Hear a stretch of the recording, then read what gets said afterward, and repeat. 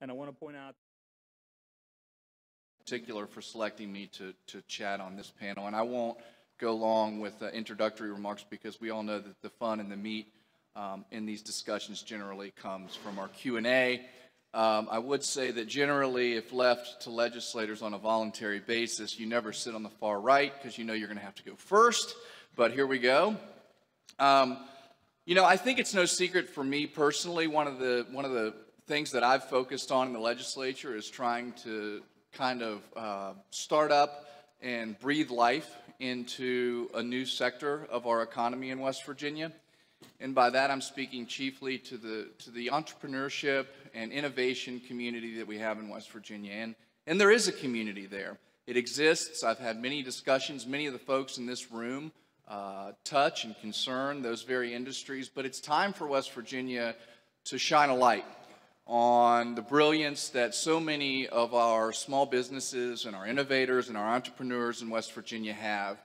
And I think this legislation, in particular with my discussions with not only Secretary Gaunch, but his leadership team, with Mike Graney and others, we've really focused on some key tech proposals that's going to hopefully put West Virginia on par with many of our surrounding areas. I think we always say that in West Virginia, we don't want to be left behind. And I think in the tech and entrepreneurship space, we're lagging a little bit behind. But the good news is, when you talk about tech and you talk about entrepreneurship, it's a quick pickup and it's a quick catch-up. And it's easy, low-hanging fruit and singles and doubles that we can hit in West Virginia. And I'm excited to do that.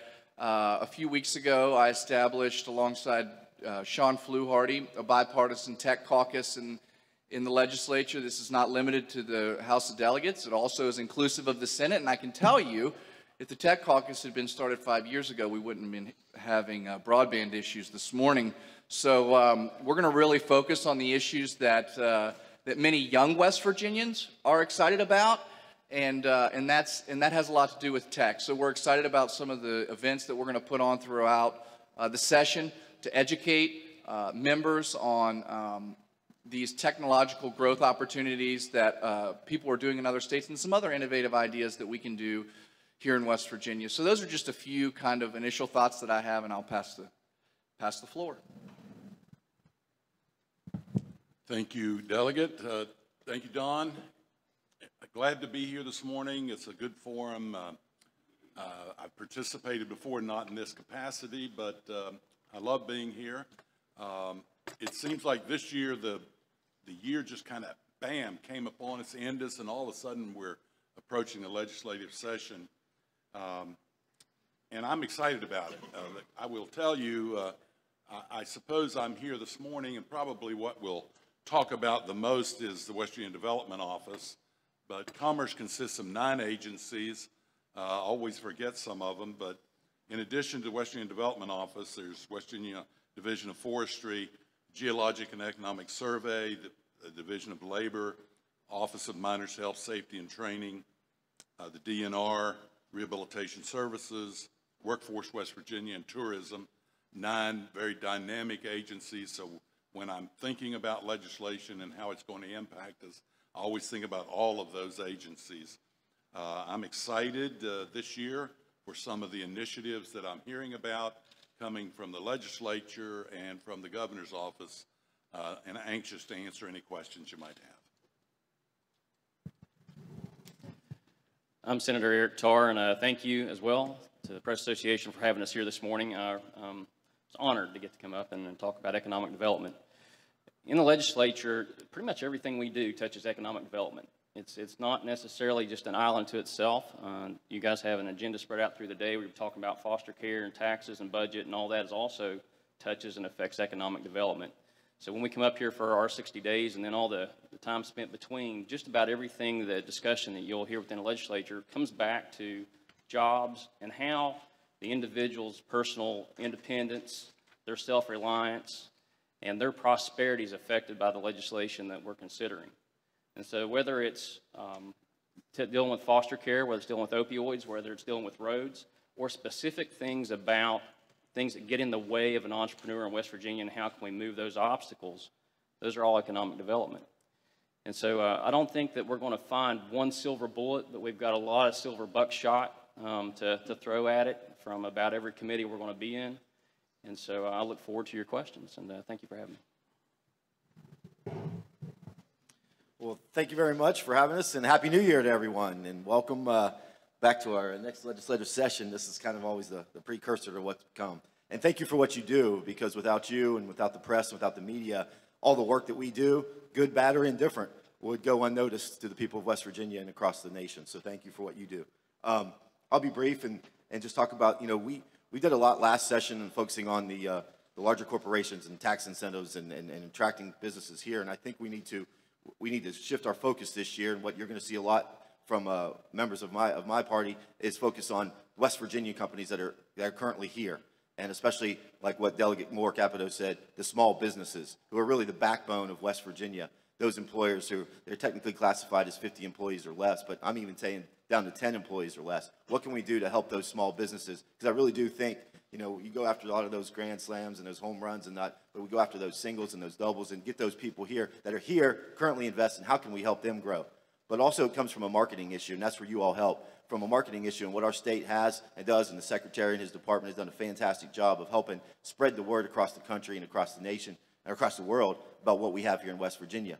But I also think, just like the Senator said, economic development touches every committee up here, whether it's the Judiciary Committee, whether it's the Education Committee, especially the Education Committee. What can we do to change the way we talk about education so those high school juniors, seniors, even sophomores, from the time they step foot as a ninth grader, what can we do to help them get ready to be prepared for the jobs that we have here that we can't fill? So they're not wasting their time in high school on maybe curriculum and extracurricular activities that aren't getting them to fill the spots that we have available. It needs to start immediately. It needs to start from ninth grade on to develop and see what those students, what they like, what they don't like, what we can do to help them be successful to meet the jobs of tomorrow. And then lastly, when it comes to what can we do as a state, anything we can do to partner with bring these new companies here, but we also, number one, need to hold them accountable. And I think we need to hold them accountable. We give them a tax incentive. We need to follow up with them. We need to make sure they're doing what they say they're going to do. Are they creating the jobs that they said they were going to create? Are they helping fix the sidewalks? Are they making their property look presentable? We need to hold them more accountable if we're giving them an incentive to come to our state. Thank you for having us.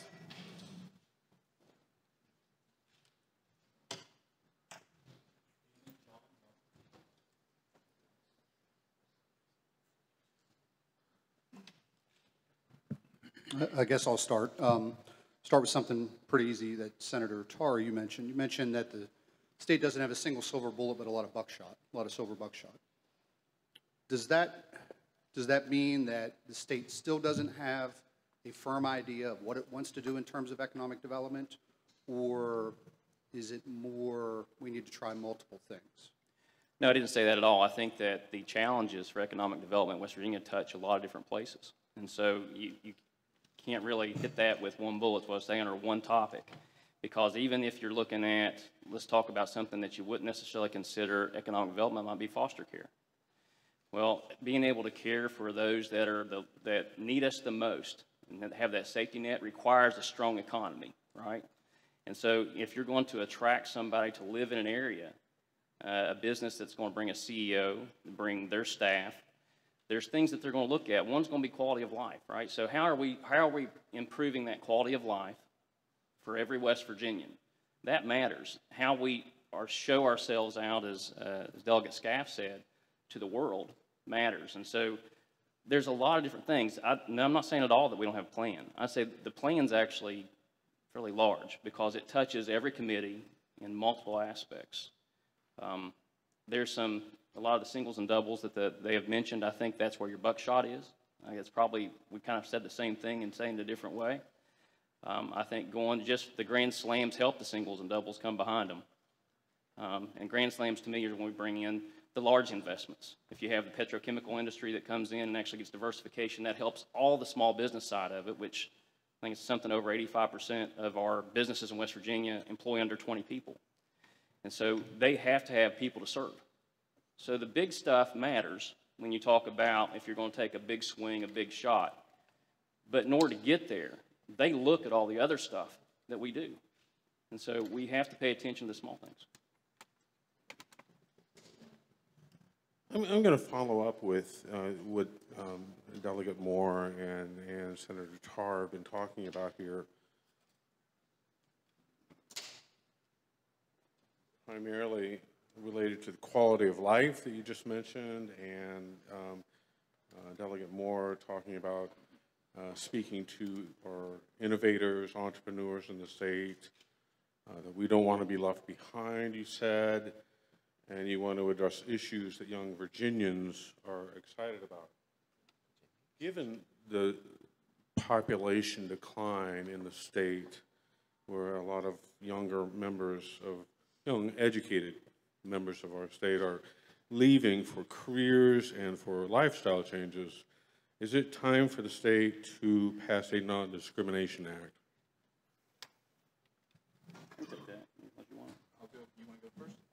Okay, sure. Thank you for the question, and I think it's tremendously important, and I'll double down on what I said of the efforts that we need to make to attract. You know, we always use this phrase, we want to attract young people, and we do want to attract young people, but we also want to retain our young people, but we want to retain our old people. We want to retain everybody. We want to attract everybody. But as, you know, as nature would have it, we all grow, we all age. And so we need to start looking towards the future, and I'm going to address your specific question. But, you know, the previous question was, what is, you know, do we have a lot of silver buckshot or a silver bullet? And I think in West Virginia for too long we've focused on, you know, as Wayne Gretzky always said, you know, you can't skate to where the puck is, you got to skate to where the puck's going to be. And so in West Virginia we need to start approaching the way that we want West Virginia to look like with that mentality. Where is the puck going to be?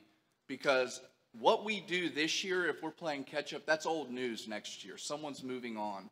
And certainly there is no place in West Virginia, there's no place in the United States of America, no place in this world where we should accept discrimination.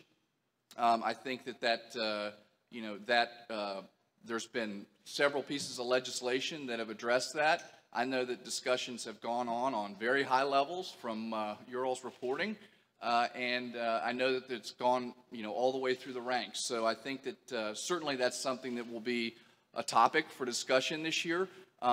I can't predict, you know, certainly I can't predict the outcome of that, but my personal view is that there is no place for discrimination in the state of West Virginia, or anywhere, quite frankly. So you would support legislation for protecting the civil rights of LGBTQ community?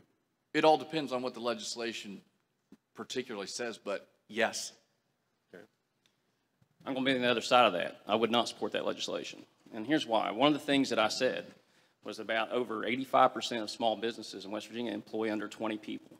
Right, so you're talking about somebody whose livelihood is around their business. And what we're doing with legislation that creates a class with around sexual identity or sexual preference creates a cause of action against those business owners that is almost impossible to defend, straight or gay. So if you're somebody who comes to apply to a business, and having been in business for 20 years now, there certainly are people that fish for lawsuits, and there's lawyers that fish for lawsuits. This is one of those things that an attorney, all they have to do is have somebody claim that there was discrimination based on a person's sexual identity or sexual preference, and there's really no way to discount that, because what happens is the employer, who has an employer practice liability insurance that protects against any kind of discrimination or sexual harassment, those type of things in the workplace. When you have that insurance, the insurance then tells the business owner that we're going to pick your attorney and we're going to decide whether you actually fight this thing all the way or you settle. So when this goes in, so you have somebody who would make such a claim, they take that claim and they go to an attorney, and the small business owners then going to get a letter from the attorney. They want to know who your insurance is and they want to know who your lawyer is. And then the first thing that insurance is going to do is they're going to turn around and say, we need to settle because it's going to cost more to win this, because of how difficult this is to prove one way or the other on either side of the coin, than it is just to settle. So what happens is you get a trial attorney who gets a quick $15,000, $20,000 check for sending a letter. This bill is dangerous, and I would oppose it. So there are several cities in the state that already have non-discrimination ordinances. Are you speaking from their experiences about what they've faced in court, or is this just all hypothetical? No, I wouldn't say it's hypothetical. I would say that I've been... Do you know of any cases in any of these cities? Not necessarily against sexual preference or identity specifically, because I haven't followed those, to be honest with you. What I would say is that when there is a low-hanging fruit where it's going to be a lot more expensive to go through and prove a case rather than to win it, rather than to just settle, it creates a higher frequency of cause of action that's taken advantage of, and all it does is serve to fill pockets off of the insurance companies. Thank you, Senator. Senator, you got it. If I could just add a second, I mean, you know, we do so much to attract large corporations here and companies here, and there's like a checklist of things that they go through to pick states that they want to relocate to. And believe it or not, this is one of those things. And if we don't do it, it's 2020, everybody. I can't believe we're still talking about this. It's actually embarrassing that we don't have a Non-Discrimination Act on the books already. There are companies currently in West Virginia who, as part of their company policy, they have a Non-Discrimination Act, and they call me monthly and say, when are you guys going to pass something up there so I can send it up to corporate? We're one of the few states that don't have something on the books. If you're saying anything that deters people and saying we're not open for business to everyone, this is one of those things that I think truly would deter a company from choosing here. Thank you. Senator Tarr, you talked about taking big swings. I travel a lot, and everywhere I go in this country, I see ads on local television as well as cable channels from the state of New York saying, move your business to the state of New York and we will give you forbearance on your property taxes for the first 10 years you're here. And I think the philosophy is they're going to make up the revenue with sales tax, income tax, and other things. And I ask this to all of you, in particular Secretary Gaunch, why aren't we doing something as big and bold as New York? They're attracting a lot of businesses. They have a lot of business already. What about forgiving property taxes for 10 years to bring a company in here or multiple companies? Okay. Well, generally speaking, Mark, I mean, it's a great question. We're doing similar things in tourism. Legislature gave us another $14 million last year. And if you're in now in Chicago and New York City and Boston and Charlotte and Atlanta and Nashville, you're seeing ads for West Virginia tourism, similar to what you're talking about. But frankly, we don't have the dollars to make that ad buy you're talking about in terms of economic development. We just don't have those dollars. And another truth is, New York's kind of desperate. I mean, they've taxed people so much that they have a net outflow of businesses and people. If you want to look at somebody, look at Tennessee and Texas and Utah for the state that we want to be. And we would love to copy some of the things they're doing and have already, frankly. Senate Bill 1 came from, last year came from the state of Tennessee. So, yeah, I mean, we understand we don't have an ad budget like the state of New York, so we're attacking it in various other ways. But I think what we've been more in terms of getting our house in order, internally focused, getting our tax structures right, getting our business climate right, and frankly, we're starting to see the benefits from that. I would say the big swing on that part of it is the equipment inventory tax for the manufacturers. So if even our businesses are already here, rather than just attracting ones, right now we tax you more if you invest in West Virginia. Right, so, and that's kind of what you're talking about. New York's went after. They're going to say we're going to tax you less if you invest in New York. Well, we're one of the very few states left in the country that have a tax both on equipment and inventory for manufacturers. So when they decide to invest in West Virginia, we penalize them with a tax. If we want to grow that industry, which then helps grow all those vendors that are around manufacturing, then we have to become more competitive, and I think that's probably one of the least competitive areas we have, and that's a big swing because it requires a constitutional amendment. So I think that's probably a better suited for West Virginia than an outright eliminating a property tax for 10 years. Beth Sargent, editor of the Point Pleasant Register couldn't be here, but she did forward some questions. And I'll direct this, I guess, to all, but I'll start with Secretary Gaunch. You have been doing tours around the state, and including the Ohio River Valley, where the Point Pleasant Register is located, visiting facilities and talking to people. And I'll open this up to all of you because you all talk to your constituents in the counties. What are you hearing? What are they asking for? What are you, on your visits, what are their people telling you that what they need to make their business grow? And is it from the top? I'll let you answer the question. Great question, and yes, you're right. I've been touring the state.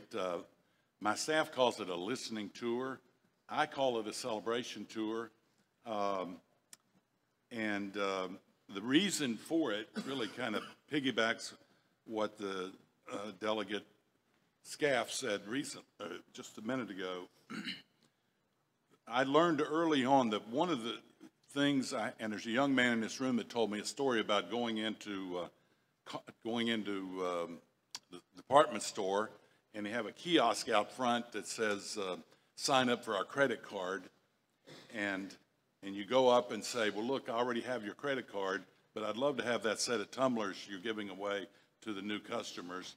And they say, no, sorry, that's only for new customers. That's how I believe some of our businesses feel in West Virginia who've been here, who've invested here, who've hired West Virginians. And so one of the reasons I've been going around the state is to first tell them thank you for being here, thank you for hiring West Virginians, thank you for the investment you've made in West Virginia. What can we do to help you be more successful? And so that leads to the answer, Don, or to the question Don just asked. And I hear various things. I do hear the inventory and equipment tax is a hindrance to growth. I hear about workforce issues, and obviously we're addressing those with a lot of collaborative efforts, even down in K through 12 education, our community and technical colleges, our four-year institutions, where we have great relationships, starting to what I call teach to the job.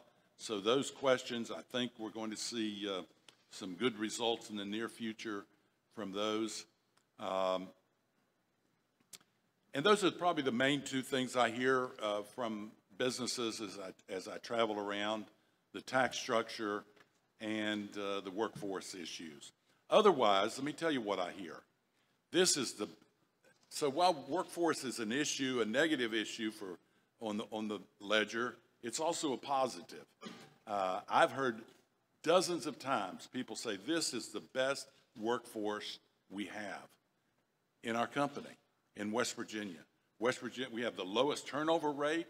We have everybody shows up for work. They're clean of drugs, and our productivity is better here in West Virginia, one company told me, than any other North American plant we have. So while it's an issue, the workforce, it's also a negative issue. It's also very positive. When West Virginians go to work, they're the best workers in the world. So we hear about those issues, and we're addressing those problems. And the other thing we're talking to them about is regionalization of our strategies. And what I try to point out is we cannot have, for instance, the same economic development strategy in Mingo, McDowell, Boone, Logan, Wyoming counties that we have in Monongalia, Marion, and Harrison. Those strategies have to be different based on what issues we're dealing with in those locales. And we're in the process right now of doing that, developing regional specific strategies to help those individual regions grow and prosper. Secretary, if I can follow on that, I find it kind of surprising your comments about the workforce.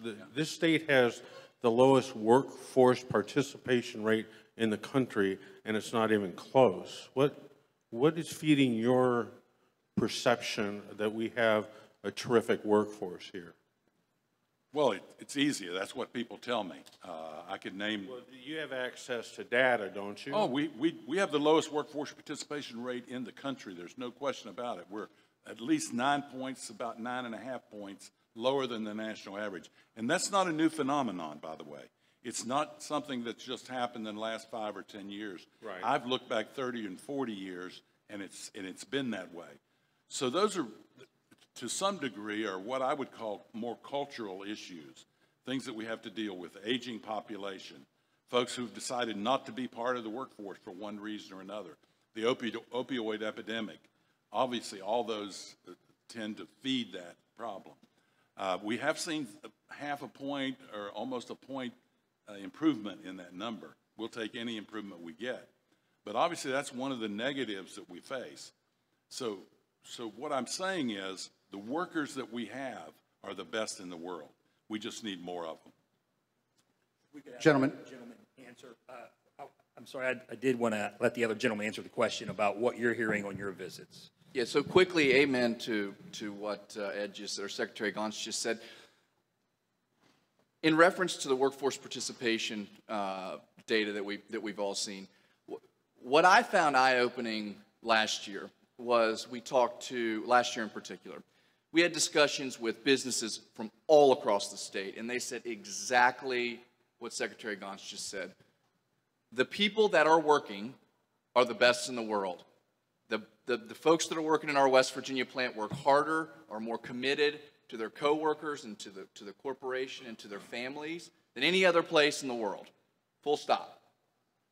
But what we found was that there were so many, not so many, but there were critical barriers to entry, and more in particular, re-entry into the workforce that West Virginians were facing that I think eroded any hope that so many had of going back to work. And what resulted was kind of a stay-at-home attitude, frankly. So we said, well, why are people sitting at home and not wanting to work? That's a tough question to answer unless you got a lot of time and, you know, a whole lot of steps. But what we tried to say, so what are the big picture things? So folks were saying, well, I can't get back into the workforce because, you know, I was addicted to drugs 10 years ago. I haven't used them in 10 years. And, you know, my probation officer will attest to that. I'll drug test. But there were still things in our law that prevented them from re-entering the workforce. So we've got an option here. We can either walk away from those people and continue to pay for them, or we can get them back into the workforce where they really want to be.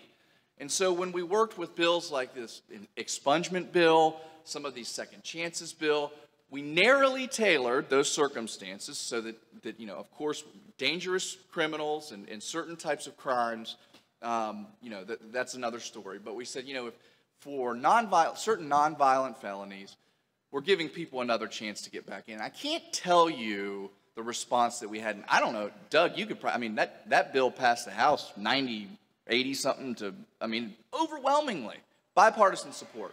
So that's one thing. So we need to remove barriers of reentry into the workforce, and I think that's one, and we're looking for that. Another one that we'd like to attack this year, so when we started to dig on why are people not going to work, well, in West Virginia, we're a rural state. We have few metropolitan areas, so we don't have a robust public transit system that can function for all parts of the state. And what we really learned is not only can people not pass the background, they can't get to work because they don't have a driver's license. So now we're working with the DMV to find ways to alleviate the pressure on folks that are making a good faith effort to re-enter the workforce, and how we can get them to work, how we can get them back into their car. And obviously, let me put this disclaimer out here because I don't want to, you know, you guys are typing pretty fast out there. It all needs to be done with the health, safety, and welfare of the citizens of West Virginia put first. But there's a way to do it, and I think we'll make more progress on that front this year. Okay. Secretary Gaunch, you mentioned regionalization of economies. I think given West Virginia's size and economies of scale, that probably can't just be limited to north central West Virginia or the northern panhandle or the eastern panhandle. Also incorporate Ohio, Pennsylvania, Maryland, Virginia. What examples do you have, if any, of successful ventures with other states, or what's in the works now? You know, again, in the Ohio Valley right now, we've got a PTT Global is building or not building, but considering an ethane cracker directly across from Moundsville. Moundsville would benefit greatly. Is the state prepared for that? Yes and yes. Great question, too. When I talk about regionalization, primarily what I was talking about was within the 55 counties of West Virginia. But what you're saying is, are we looking regionally with other states? And yes, we are. I mean, we participate in the Tri-State Shale Coalition, for example, and other ventures like that one, understanding that what's good for Belmont County, Ohio, is also good for the Panhandle of West Virginia. And we expect, frankly, I expect, without any question, for instance, the cracker in Monaca, Pennsylvania, which is 8 or 10 miles from the West Virginia border, West Virginia will benefit dramatically. We already have benefited from having construction workers on that project. And we will have permanent employees at that plant, which will hire, I'm told, 500 people. But the bigger benefit is going to be those downstream industries, and that's what we're really concentrating on. The Ohio River Valley, the Kanawha River Valley, both of those areas are, I think, prime. We're trying to get sites. We've already identified a number of sites, trying to prepare and get an additional number of sites ready, because we think West Virginia stands in the next 3 to 10 years to benefit greatly from that plant in Pennsylvania and the proposed one in Ohio. We'd love to have a cracker here. I mean, that would be one of those home runs. Everybody kind of holds their breath. We'd love to have a cracker. I would too, but frankly, if I get a vote, I'll take the downstream industries over top of that if I have to choose. I guess maybe for the lawmakers, do you feel current laws are fashioned in such a way that make it easy to work with neighboring states to make, again, as we look at projects such as this, should we be partnering more with our neighboring states? I think Delegate Capito, you wrote a letter to Jeff Bezos a couple years back with Amazon's HQ2. You know, West Virginia was never going to be part of that unless it was with Pittsburgh or something around the Eastern Panhandle. You know, are current laws fashioned in such a way that make that type of partnering possible? Well, we never know unless we try. So, no, I mean, I think that one of the great things about West Virginia, we all tout this, is our proximity to the vast majority of the population of the United States of America and quite frankly, the East Coast. So, you know, how do we leverage that? I think that's a wonderful opportunity. I'm open to any sort of legislation that can help us partner with some of those regional folks, you know, whether it's Pittsburgh, Columbus, whoever that might be. But as far as particular and specific legislation that's restrictive in that regard, I can't put my thumb on any unless you could. But obviously, we want to make sure that we're operating in an intra-state form. We want people coming intra and inter. We want people coming into West Virginia and going out, and the more commerce, the better, frankly. So, I would say one of the biggest opportunities for cooperation with the region is around the Department of Energy's effort federally for the Quad State when you're looking at the energy sector for the eastern part of the United States. And that's Pennsylvania, Ohio, Kentucky, and West Virginia. There's things there with power grid infrastructure for security purposes that are important to the Department of Energy. And in looking at that, there's financial support that feds can come in to help incentivize growth in certain areas, especially around energy production.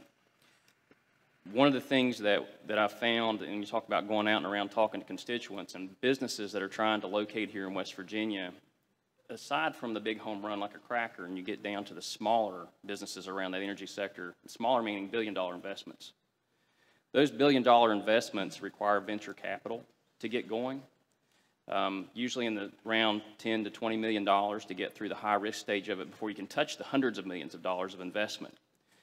Our neighboring states are in coalitions where they're in regions for venture capital, like the Great Lakes region, for instance, will have Illinois, Ohio, and the states around the Great Lakes that participate in a large venture capital group to bring these people in. West Virginia, our largest venture capital effort right now we have, I believe, is $12 million, which has got to be fixed.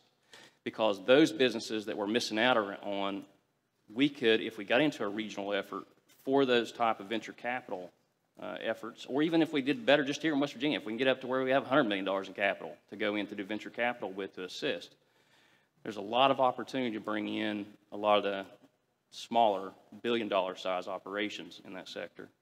And there's a lot of focus with that with DOE as well. I think it's something we have to tackle here in West Virginia. Thank you very much, and great question. You know, I've always been fascinated by the fact that, you know, sometimes what we have is we have a lot of, our biggest attraction of people to the state is our colleges and our institutions. You think of all the people that come from the Northeast to WVU, for example, or the Eastern Panhandle, and then they want to stay here because they love West Virginia, they love the people, they love living here, they love the outdoors, but they can't always find a job.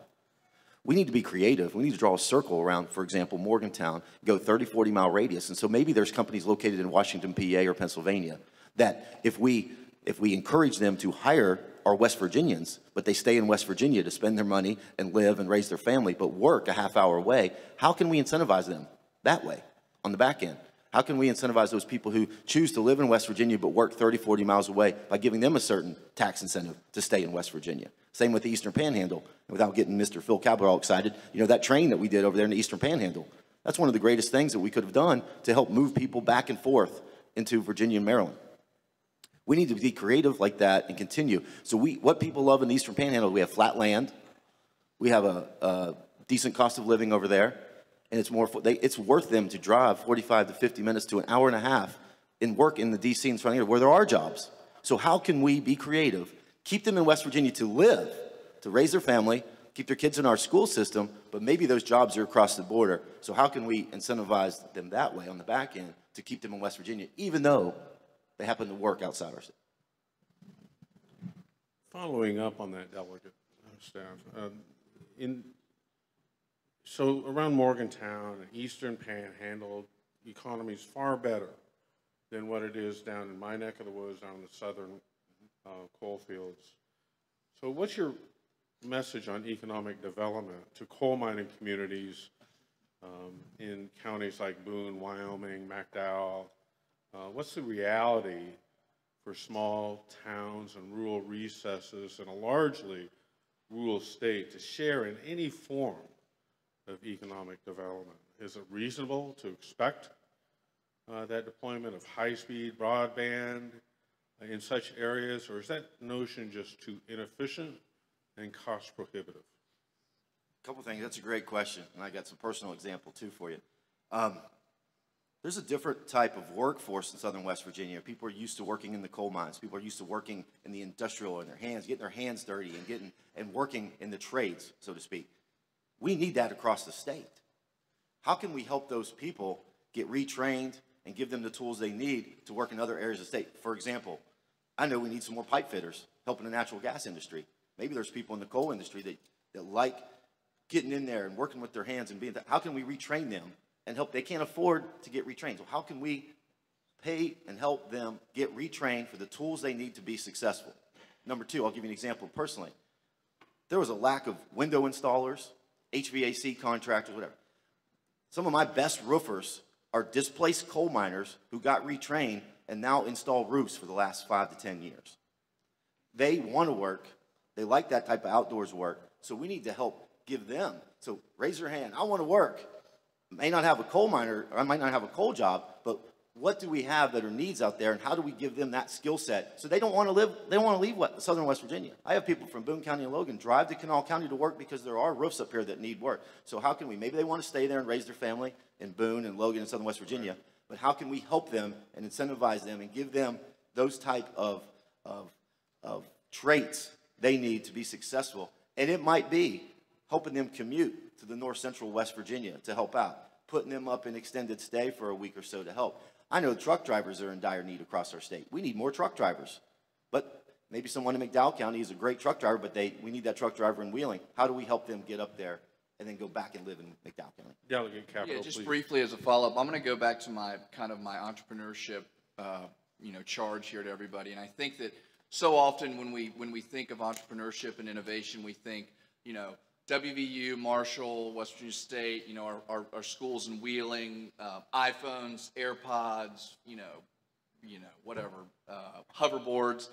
But really, entrepreneurship touches so much more than what we think of like Silicon Valley tech. I mean, you think about the entrepreneurs that we have in the Gorge right now that are starting businesses and flourishing down there. Those are all entrepreneurs right there. So what we need is a network, not only in northern West Virginia and in the Eastern Panhandle, but we need a network that can support our entrepreneurs in the southern part of the state as well. Because as Doug was just saying, you have folks that might be they might be the best roofers in southern West Virginia, but all of a sudden you give them the support they need, the business plan they need, and they can start their own business. That's an entrepreneur. Those are the people and those are the stories that I want to hear more about, that we have the support system in place to support people that are willing to take a risk and to grow their own business. Mr. Secretary or Senator Tarr, do you want to address the question? We want to give the reporters on the floor a few chances, but I don't want to cut you off if you want to address that question about Southern West Virginia. About Southern West Virginia. One of the things that is, in the recent discussions I've been in, is around, and it's been a discussion a long time in the state, but technologies lag behind, is coal to fuels, right? So if you go to liquid fuels, and the past technology went from coal to gas to liquid and was proved to be too expensive. Well, with natural gas abundance that we have now and those prices, and also with technology that's around the world with direct from coal to diesel without the gasification, there's technology there where coal can reinvent itself a little bit. So I don't think you completely leave coal in southern West Virginia. I think that there are, I've got a chance to speak to a couple international companies around this who have this technology and mastered it and are very interested in being able to do this in West Virginia. And then part of the challenges we have, and that would help a lot of that, doesn't fix it. It's one of the silver buckshot I keep coming back to. But one of the things that gets in the way, those are smaller operations that would use West Virginia coal, West Virginia gas, add a product instead of shipping it out of the state that we can turn around and sell. So we add value to it here instead of just shipping it out.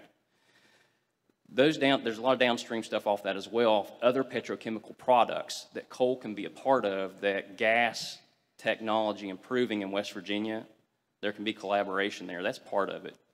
The other part of it is getting back to what Delegate Capito said, is that there has to be some support for the entrepreneur, and we do not have the strength of the support. It gets back to the venture capital. If you have a venture capital fund, any one investment is probably not going to exceed 10% of their portfolio. And if you got your absolute strongest venture capital fund at $12 million, that means that $1.2 million is your biggest swing you can take. That's pathetic. We have got to get better at it. And until we can get better at helping our entrepreneurs take risk, we're going to have a hard time attracting entrepreneurs to take risk. So, Mr. Secretary, anything on this? Okay. If we could, John, would you pull the mic? We questions from the floor we want to try and give the reporters. Betsy, could you give me a high five at 10:30 or a moment or two after? Questions from the floor? And Mike Meyer, our senior, I like to say that, the gray in the mustache confirms it, our senior editor in the state. First question. Payback can be tough, Don. Look for it. I have a question for Delegate Capito. Earlier you talked about focusing on some key tech proposals in terms of technology and entrepreneurship. You talked about some, quote, easy, low-hanging fruit. Give us some examples of some of the proposals, some of the low-hanging fruit that you think the legislature might address this year. So I had a conversation this morning that revolved around a structural apparatus that we can put in place similar to what they have in Pennsylvania, which is called the Benjamin Franklin Fund. And in Pennsylvania, what they do is they have 4 separate kind of groups that support entrepreneurship and innovation in Pennsylvania. One's in Pittsburgh, one's in Philadelphia, one's in the Lehigh Valley, and I think one's at State College. So it's kind of regional. I'd like to set up a similar framework in West Virginia. Now, that's the low-hanging fruit. The higher reach is obviously getting the funding we need there to be competitive, but I don't think that there's any problem setting up the network that would be governed by a council, a technology council in West Virginia that would be comprised of not government people, but private industry individuals and entrepreneurs that have had success. Because we all know in West Virginia, we have a lot of success stories in the tech space. Now, are those people physically located here? Maybe not, but did we pay it forward with them, and are we seeing and reaping the benefits of the place that they call home? Absolutely. You look at John Chambers, you look at Brad Smith, you look at these people that want a better West Virginia, especially in this space. So I think if we can put kind of that framework in place, I think that would be a big win for West Virginia. And it would show us the way and a path that we can kind of encourage, like I said, from southern West Virginia and northern West Virginia, east and west, all throughout. So that's one. Two, I'd like to see us take a look perhaps at some tax credits that we might be able to offer to angel investment to bring more dollars into West Virginia. We've tried this in the past. I think we took it back off the books, but I'd like to take another look at that. I'd like to look at further funding for our SBIR, STTR match program, which has shown great success. Everywhere I go is so excited that West Virginia now has a state matching program in that regard. So I think that's another thing. And I think encouragement and, frankly, collaboration with our institutions of higher learning to figure out ways where we can lower the burden on the intellectual property that's coming out of our universities, the royalty burdens that are constricting innovation and constricting commercialization of technological progress. So those are a couple things. Anybody else want to? Okay, next one. Chris? Yeah, I just wanted to come back to something Secretary Gaunch said. You mentioned teaching to the job in a state full of teachers that have been frustrated for years about teaching to a test. So, number one, what has the reaction been as you're trying to introduce and encourage that concept? But then number two, what jobs are you talking about teaching to? How do you start that at the K through 12 level? Great question, too. The response has been really good, actually.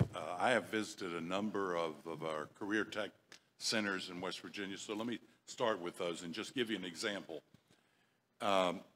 And they do really a good job, and we've got a bunch of really good career tech centers in West Virginia. We have some terrific community technical colleges, so I'm going to speak basically to those two. Historically, I think the way they've decided on what their course offerings were, in some cases were like, we know so-and-so down the road is a welder, a good welder. He just retired, he still has energy, so let's offer a welding class. And that's been fine, and we've trained some really good welders. But now my encouragement to those folks are, let's look down the road 5 years and decide what are going to be the jobs that these young people have to compete for. And let's start building those programs in career tech and our community technical colleges to match what we see the jobs developing over the next 5 to 10 years. And we're really starting to see it. I was in Lincoln County at their career tech center, and I recall there were 10 young women who were all in some pre-nursing program. All of them were getting ready to graduate from high school, and they all either had jobs or they were going on to advance in a nursing career. So that's kind of the framework that I'm talking about. We are down to our final few minutes, so I'm going to take, I guess, moderator privilege, and I'll ask one more and open up to anybody. One of the things we've heard is there are limited resources in West Virginia. We can't compete if it's on a dollar per dollar basis. And we've also heard that certain parts of the state are perhaps more prepared than others. How does the legislature or the Commerce Department, I don't like to use the term pick winners, but how do you pick, do you have to, based on our resources, target areas that you think success will be greater? Is there a process for that? Is that a consideration? Well, I'll just speak very quickly. I can tell you what we're doing.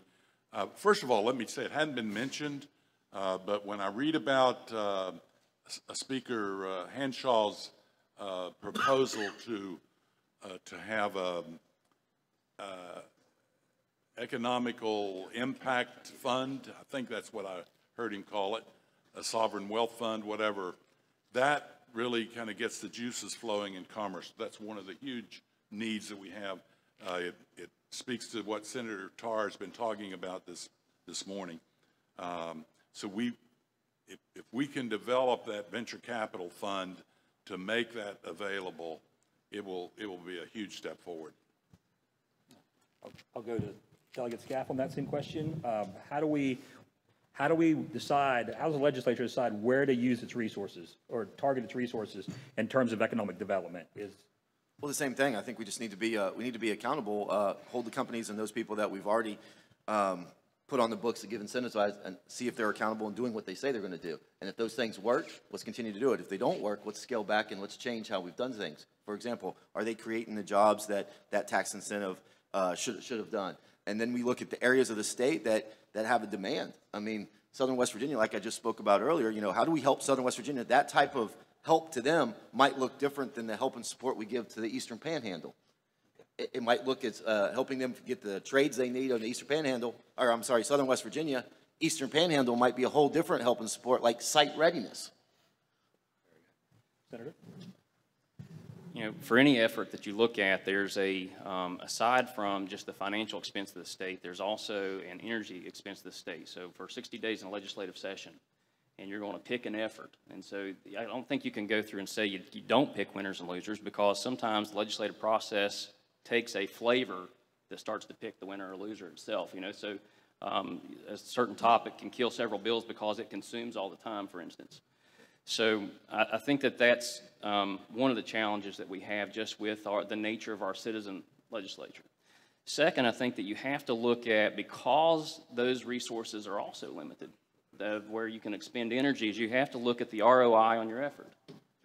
So if you're going to take the time, not just your money, to be able to spend to get something that actually is going to have an impact on the lives of mountaineers, then I think that we have to look at stuff that gives the biggest return of job and income growth and liberty for our citizens that we can do.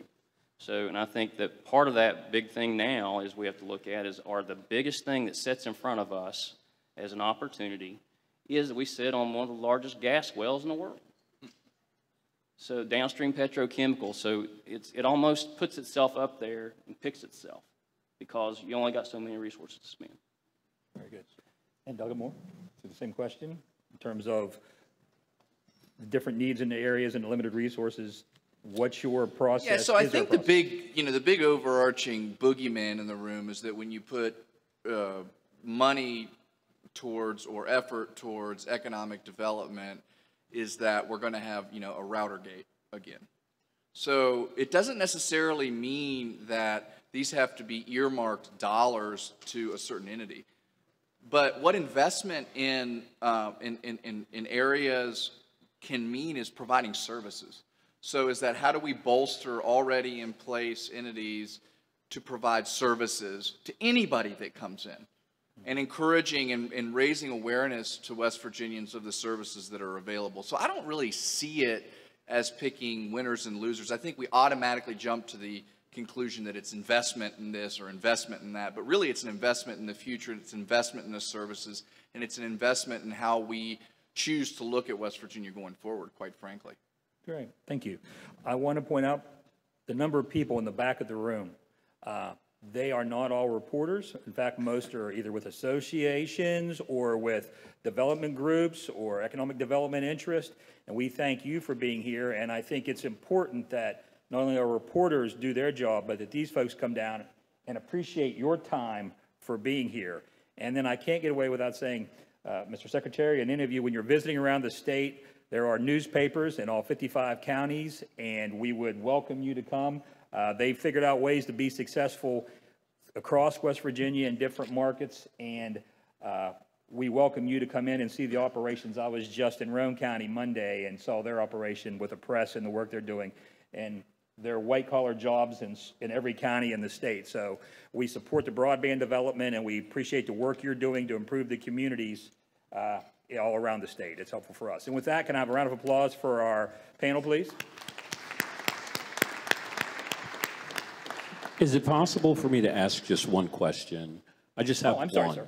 Yeah. I'm Martin Staunton with W.Va. I've heard all this talk about the need for investment, but what I want to ask about is I thought there was an $84 billion promise of Chinese investment, and my question is, what's the status of that promise of an investment, and how many dollars have actually flowed into West Virginia since that promise was made almost 2 years ago? And is there any hope that that money is going to flow into West Virginia this year?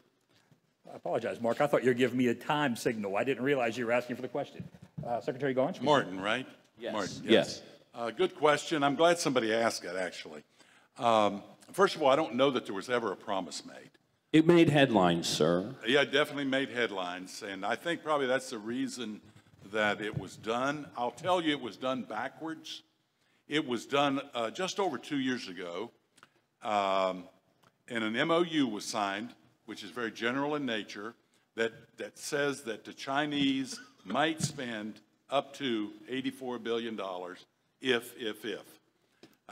We have a non-disclosure agreement, part of that. Actually was done obviously before my time. Normally, when you have something like that, what you have is due diligence done, you have site work that's being done, searching for this, that, and the other. In this case, they announced this before any of that ever happened. Normally, you would be 2 years into a project before you would hear about it. Don't ask me why it was announced, 2 years ago. I have no clue, wasn't part of it, but I can tell you it was backwards. Normally, you would have all that due diligence done. But since then, I can tell you due diligence has been done. They've spent considerable dollars here researching, looking for sites, talking to engineering firms, et cetera. Is there a project imminent? I can't tell you that. I can't say there's a project announcement imminent. But I can tell you that we're closer to it today than we were the day it was announced.